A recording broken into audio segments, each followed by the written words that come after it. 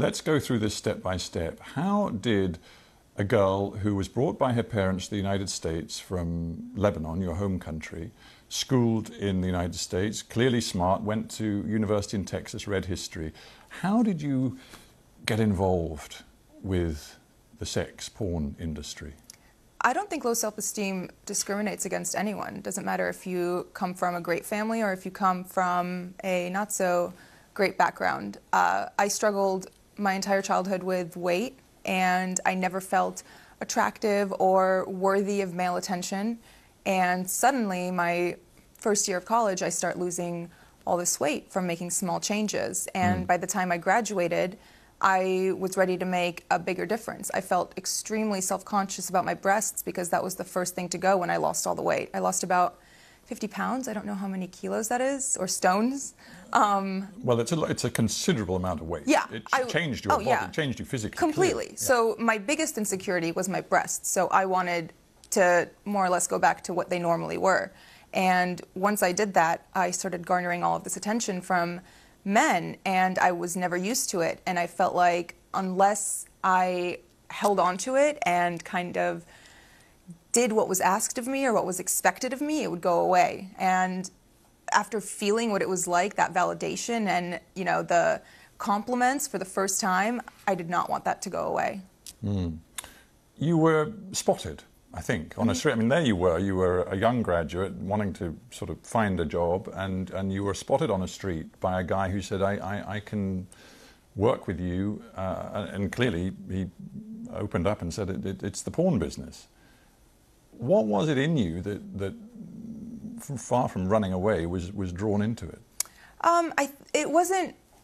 That's not how it was. It wasn't just, hey, do you want to come do porn? It was more so, oh, you're beautiful. Like, would you like to do some modeling? Oh, you know, you have a great body. Like, I think you'd be great in nude modeling.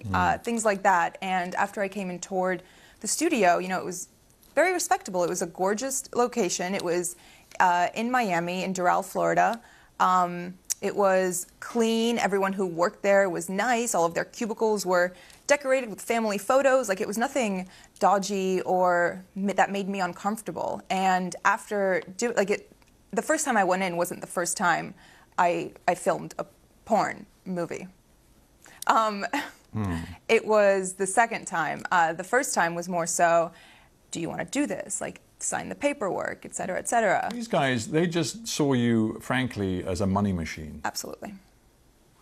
But you still had no advisors, you had no lawyer, you had no nothing. So what 21-year-old has a lawyer on retainer? I'm just trying to get my head around how stressful this must have been, and whether even now, because you sit here so poised, and obviously a lot of time has passed and you've moved on, but do you think there is some sort of post-traumatic stress that is in you from this experience? Yes, and I think it kicks in mostly when I go out in public, because the stares I get, I feel like people can see through my clothes, and it brings me deep shame. It makes me feel like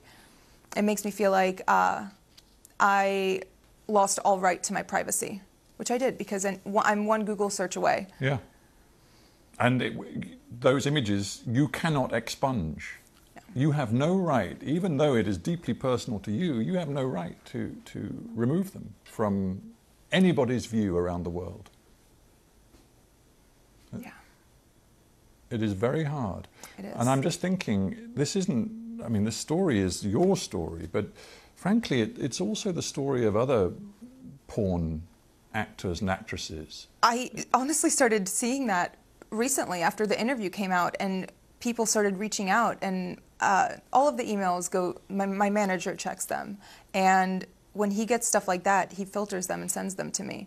And reading the words of some of these girls who have been sex trafficked and forced into porn, and all of these stories of girls whose lives have been ruined by it, and by men who have taken advantage of them, and by contracts that they didn't even understand the jargon of, it makes me feel like, okay, maybe it was good that I started talking and that I posted this interview and that I'm speaking out now, because other people feel the same way. And even if they don't relate on as deep a level as, you know, doing porn, they can relate on the level of being insecure and being pressured into doing something they didn't want to do. You were wearing the Islamic headscarf, often known as hijab, and of course then it developed into a sort of a sex scene. You must have known how provocative that was. I verbatim told them, "You guys are going to get me killed." And they said? They just laughed. Why didn't you then say, "I'm not doing it"? Intimidation. I was scared. But I knew that if I said no, it would, you know, they're not going to force you to do it. At that point, that's rape. No one's going to force you to have sex. But I was still scared. I mean, have you ever felt scared not scared, but nervous to speak up and say something at a restaurant when your food's not right and the waiter comes by and says, "How is everything?"